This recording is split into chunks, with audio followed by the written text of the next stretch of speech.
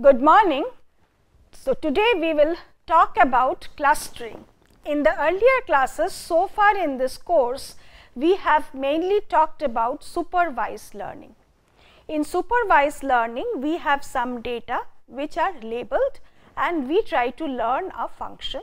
We try to come up with a method to label unseen instances correctly. Today, we will look at unsupervised learning, and we will look at one specific type of unsupervised learning which is called clustering. We will introduce what clustering is, and in the subsequent classes we will give illustrations of different specific clustering methods. In unsupervised learning, as we have discussed in the first class of this course, that we have data, but those data have no labels. So, we have unlabeled data instances, and in unsupervised learning, we want to find hidden structure in the unlabeled data. So, we want to explore the data to find some structure in there, but there is no gold standard or there is no labels to say that this is what you get. Now, why would we be interested in this? When we have a large amount of data, unless we are able to group the data, we will not be able to do studies and do proper exploration of the data. For example, let us take the example of the plant and animal kingdom. So, biologists have studied the different species of plants and animals and come up with a grouping of them, and these groups can be called clusters. They have grouped animals into vertebrates and invertebrates, and then vertebrates as mammals, fish, etc. So, these labels were not given to the early scientists, but they have come up with these groupings based on species which share similar attributes, and based on that this grouping has been done. Now, clustering is the most popular type of unsupervised learning. There are few other types of unsupervised learning which we will not talk about in this class. In clustering, the task is given a set of data instances. So, here you do not have, earlier our sample contained xi, yi values. Here the sample will contain only x1, x2, x3, xn. So, only the data points are given and no output or no output label is given. So, given a set of these instances objects in clustering, we want to group the objects into clusters. So, we can find a cluster C1, C2, C3. So, C1 will contain a number of these items. Suppose x2, x3, x7 go in C1, x1, x4, x10, x11 go in C2, and then x5, x6, x8, x9, x12. So, these are the, suppose these are 3 different clusters. We come up with given this sample, we come up with groups. And how do we come up with groups? So, instances which belong to the same group would be in some way similar to each other, right. So, x2, x3, x7 should have some similarity among each other, x1, x4, x10, x11 should have some similarity with each other, and x3 and x4, 2 elements which belong to different clusters will be in some way dissimilar with each other. Based on this, we can come up with groups. Now, clustering is useful for many applications. For example, it can be used to automatically organize data. For example, the plant species or animal species, or news documents or books. It can be used for understanding hidden structure in data, and sometimes clustering is used as pre-processing for further analysis of the data. Now, let us look at this slide to look at an application of news clustering. Some of you will have used Google News. In Google News, you will notice that the different news stories are grouped. For example, so this is one news story about the bombing of Istanbul airport on 29th June 2016, and the news stories under that, they are grouped together. So, this is unsupervised clustering because this particular news story was not given as a label to this, but the related news items were grouped together. So, Google News is an example of a system which does news clustering. Then this is an example of clustering of gene expression data. So, these genes are clustered based on the gene expression. There are other applications, for example, as I have talked about in biology, the classification of plant and animal kingdom given their features. In marketing, customer segmentation based on the database of customer data containing their properties and past buying records. These are very useful to marketing companies because based on the grouping of the customers, they can decide what type of promotions to target to each customer. A third example is clustering of weblog data to discover groups of similar access patterns, and the fourth example is to recognize communities in social networks based on their similarities. Let us look at, in order to talk about clustering algorithms, let us look at some example data. So, these are the data points, only the data points are given, their labels are not given. But in this particular data, you see visually that there are 4 natural clusters. And what a clustering algorithm is required to do is take this and come up with these 4 clusters. Ideally, this is what the clustering algorithm will do. So, there are different aspects of clustering. First of all, there is a clustering algorithm, and there are different types of clustering algorithm. We will discuss a few of the clustering algorithms in the next few classes. There are algorithms which are partitional or divisional in nature, which takes the data and divides them into a number of groups. K-means is an example of a partitional clustering algorithm. Then there are hierarchical clustering algorithms which hierarchically divides the data into clusters. Hierarchical algorithms may be based on top-down method or bottom-up method, which is done in adaptive hierarchical clustering. Again, we will see that in the next class. There are other methods like model-based methods, for example, mixture of Gaussians, density-based methods like dbSCAN, etc. So, there is a clustering algorithm. Secondly, there is a distance or similarity function which the clustering algorithm uses or tries to optimize.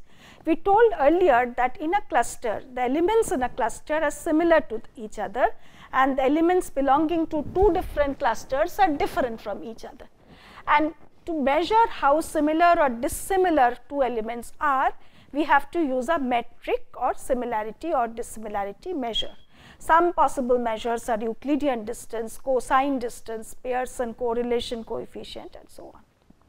Thirdly, one has to have a way of evaluating how good the clusters is. For that, one can look at different methods. For example, one can try to minimize the intra-cluster distance of elements which belong to the same cluster and maximize the inter-cluster distance elements that belong to different clusters. The quality of a clustering result depends on the algorithm, the distance function used, and the application for which you are using it. So, these are some of the major clustering approaches, partitioning based methods, which involves constructing various partitions, hierarchical methods which creates a hierarchical decomposition of the set of objects, model based methods which hypothesize a model for each cluster and finds the best fit of model to data, density based clustering algorithms which are guided by connectivity and density functions, graph theoretic clustering based on the construction of a graph and looking at some graph theoretic measures like min, cut and so on. So, these are some of the different clustering approaches, few of them we will talk about in this class. So, partitioning algorithms construct a partition of, so given a data sample, the partitioning algorithms will construct a partition of these into k clusters. So, k is given to the algorithm, it will find k clusters that optimizes the chosen criteria. Right?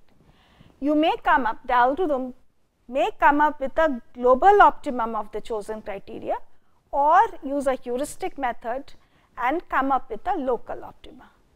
So, we will explore in detail the k-means algorithm which comes up with a local optimum based on certain criteria. The second type of clustering algorithms is hierarchical clustering. For example, animals may be grouped into vertebrates and invertebrates. Vertebrates may be broken into fish, reptiles, amphibians, mammals and so on. This is an example of using a tree or hierarchical clustering. We will look at some methods for hierarchical clustering, which produces a nested sequence of clusters. You can, for example, you can use a partitional algorithm and recursively apply it to get a hierarchical clustering, or you may do a bottom up clustering where you start with a large number, with each cluster containing one item and repeatedly go on merging the clusters until you get one cluster, and as a result you can get a nested tree. We will talk more about it in a later class. A third type of clustering is a model based cluster, where given the data points you hypothesize a model. For example, you can think of each cluster being represented by a Gaussian distribution with a mean and a standard deviation, right? And you try to fit the data to the model, and for example, you can come up with these three clusters.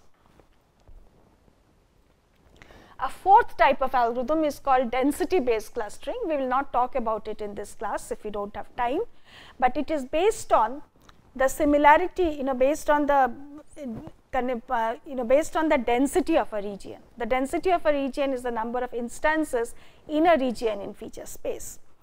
It locates regions of high density and connects those points together. So, DBSCAN is a popular density based clustering algorithm. Then we have graph theoretic clustering algorithms, which takes nodes to represent the different items, and the weights of the edges is based on the similarity of the items, and based on this a graph is constructed, and certain graph algorithms are used to find strong connected components, for example looking for minimum cut in a graph. Again, we will not talk about these type of algorithms in this class. The third aspect of a clustering algorithm is the metric that we use, a distance metric or a similarity metric. So, there are certain distance metrics, for example, the Minkowski family of distance measures, where given two items xi, xj,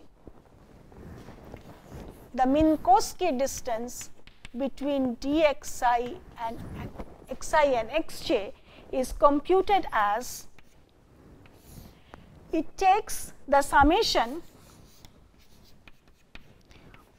over the training examples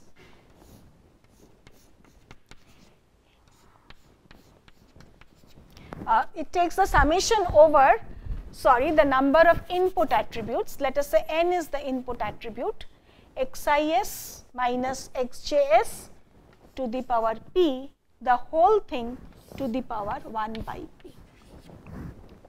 This is the Minkowski metric. So, one popular, if you set p equal to 2, you get the Euclidean distance. In Euclidean distance, what you have is Euclidean distance of xi, xj is Minkowski distance with p equal to 2, which gives you root over sigma S equal to 1 to n xi1 minus xis minus xjs whole square. This is the Euclidean distance, or you can have the Manhattan distance between xi and xj as summation over s equal to 1 to n xis minus xjs. If you set p equal to 1, you get Manhattan distance, which is defined like this. P equal to 2, you get Euclidean distance, and you can also use p equal to 3, 4. So, this is one type of distance metric. A second metric which is often used when you work with text data in the bag of word model is the cosine distance metric. So, given two objects xi and xj, or the vectors of these two objects, you find the cosine between these two vectors, and the cosine between these two vectors can be computed. So, the cos of xi xj can be computed as the dot product of the vectors xi dot xj divided by root over the sum of this the coefficients of these. So, which we can write as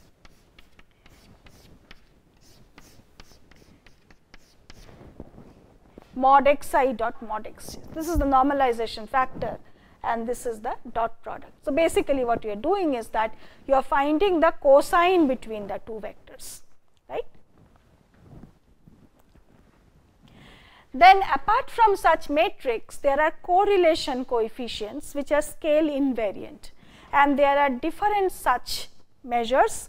For example, Mahalanobis distance, Pearson correlation coefficient, Spearman relation, and so on. In Mahalanobis distance, dxi xj is taken as root over xi minus xj sigma inverse xi minus xj. So, with this sigma is the covariance matrix. If they are independent, then this is equal to the Euclidean distance. And then we have the Pearson correlation coefficient, which is given by covariance of xi xj divided by sigma xi sigma xj. So, sigma xi stands for how far each of the items in a cluster is from the mean of the cluster, and this is covariance of xi xj. So, these are some of the similarity metrics that are used in the clustering algorithms. The next aspect which is of importance to us is how to measure the quality of a clustering algorithm. There are two types of measures of quality. It could be internal evaluation or external evaluation. In internal evaluation, you evaluate the cluster quality by the clusters and the data that you have, whereas for external evaluation you use additional data. So, for example, in internal evaluation may try to look at how close the points in a cluster are with each other and how far they are from members in other cluster, right. There are several such measures. One of them is the Davis-Bouldin index. Davis-Bouldin index is computed as 1 by n summation over the number of clusters. You take items belonging to the same cluster which are j not equal to I. You look at sigma I plus sigma j divided by d ci cj. This is the distance of ci with cj, and this is the spread of sigma I and sigma j. Right? So, this is one measure of the quality of a cluster. Then, if you have some label data, but you ignore the labels and come up with a clustering of the data, you can compare the cluster that you have got with the labels that you have, right. And this gives you external evaluation. For example, there are different external evaluation metrics like F measure, Jaccard index, Rand index, etc. Now, we have earlier talked about, defined what we mean by true positive, true negative, false positive, false negative. To refresh your memory, let me draw this table. So, suppose this is the actual label of the data item and the actual label is plus or actual label is minus, and this is predicted by your algorithm,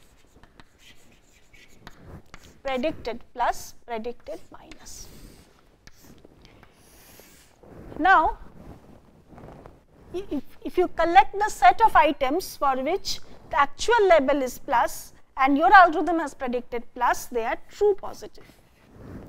If the actual label is minus and your algorithm has predicted minus, it is called true negative.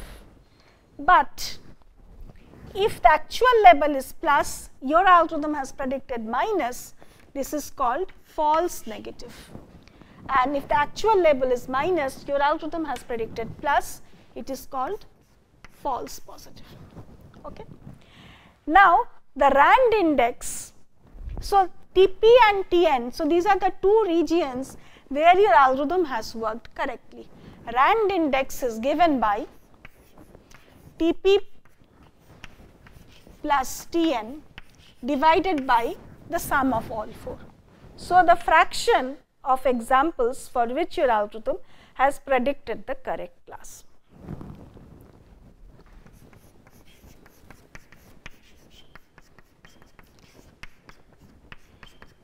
The Jaccard index